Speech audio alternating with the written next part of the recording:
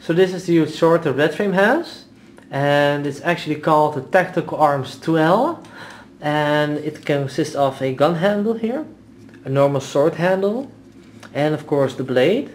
And the edge of the blade is white, while the rest is black and green, which fits the Gundam very well. And this sword can do numerous things, like transform into other weapons, as well as be mounted on a backpack.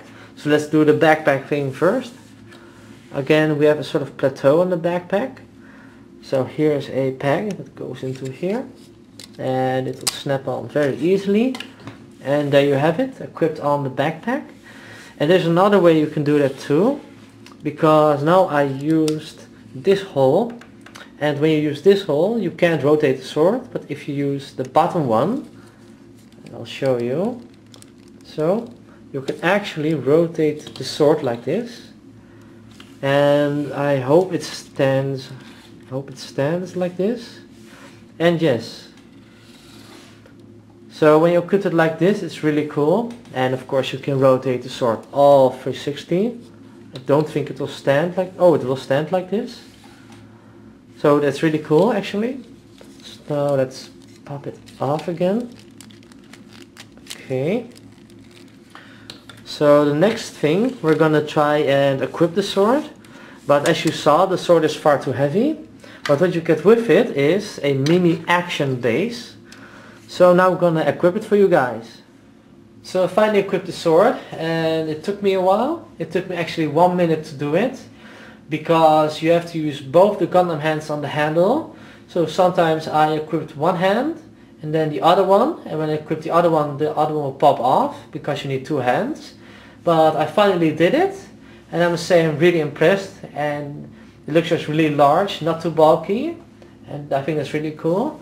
And although you need an action base or mini action base that you get with it to mount the sword, it still looks really cool. So now let's take a close-up look of the Gundam, like this. And as you can see, this is the handle. It had 3 holes, so I used 2 of them for the pegs in the hand. And for the rest, it looks really cool. And what I'm gonna do now is actually transform the sword into a bow. So let's do that. So now let's transform the sword into a bow, and for that you need to open up these 2 blades, like this. Then you have to pull them off, both of them, like this. Then you extend this piece, so pull, and then fold them inwards, so you get this shape. And the same goes for the other one. Extend, fold, you get this shape. So now you have these 2 pegs here. I'll first rotate these to the front, so it will be easier to equip them. So these pegs go into the hole here, and then equip like this. And the same goes for the other one. So like this. And then equip like this. So you nearly get the bow shape. What you then do is pull this and then do it like this. Then pull this backwards and then fold in again. So you get this shape. So it's actually nearly a bow. So now you're gonna pull this piece off and rotate it a bit and put it like this on again. Then these pieces go backwards, and then you rotate them both like this. So now you have the bow actually, but no bow is complete without sort of ammo. So we'll put this in here, so it looks like it's shooting something, so it's really cool. So now let's equip it on the Gundam and see how it looks. So when the bow is equipped, I must say it looks really cool. And at first I thought, is it even possible to equip a bow this way? Because you have a hand over here on the gun handle, and on the other side you have a hand here all the way over here. So the hands are pretty far from each other, but it works. So props to Bandai making good kits. And I really like the bow, it's really dynamic. I even like it more than the sword. And what I think what finishes the bow, or sort of finishing touch, is the clear green effect parts here. So it's shooting beam arrows, so that's really cool. So now we're gonna make another shape. And yes, it can make another shape. And it's sort of backpack shape is this shape. I don't know what it's for, but we'll find out. So we have the bow here, and to transform it into this crazy shape we're gonna do this. So the handle, we rotate it a bit, and these parts go inward like this, and then you have to pull really hard like this, and then put it inwards again. What you're gonna then do is fold these open, both of them, and then you already have the crazy shape.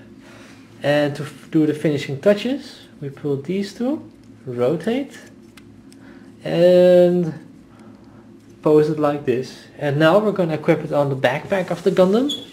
So again we have the hole here with the pack. Then we put it in. Oh, come on. Okay. Yes, we have it. So I hope it stays up. I think it does. So let's see. And yes, it stays up. And don't know actually what the shape is for, but it looks really cool. A sort of extra jetpack thingy.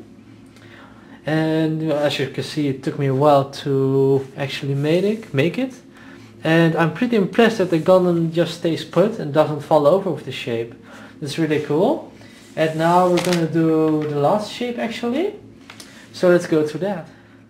So we have the crazy shape again, and now we're going to transform it into a bow again. So you pull this up and push it in again. These blades go back. Then these ones, you push them in. Then fold up these two, or the blades. And then we have the bow shape again. And then you have to rotate these pieces like this. The other one like this, and you have the bow again. So what you want to do then is go to the backpack of the Gundam and actually pull this piece off. So we're gonna do that, like that. Then this hole comes into the piece, and then you put it here, but it will fall off, but that's where the action base comes in. You have a hole here, you can see it there. Then you push it in, and there you have it. Sort of jetpack, and I think it can even fly. So let's try that out. And yes. So that is really cool and really impressive. So if you just put the legs like this, it looks like it's flying. And now let's equip the swords as well for some extra awesomeness. So again, the two katanas, like this. Okay, so that is one. And now let's go to the other side. And again, they're ball jointed, so they can move.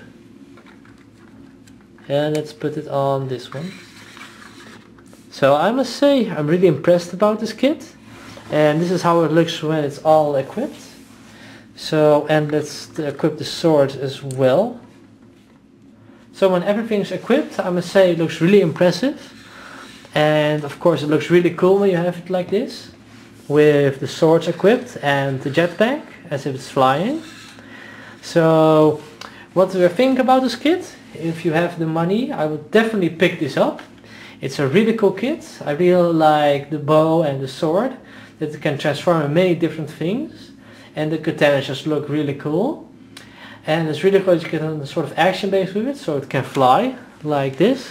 The only downside I have is the crown, because it just sometimes falls off. As you can see, it's very loose. But that's the only thing actually, so that's pretty cool.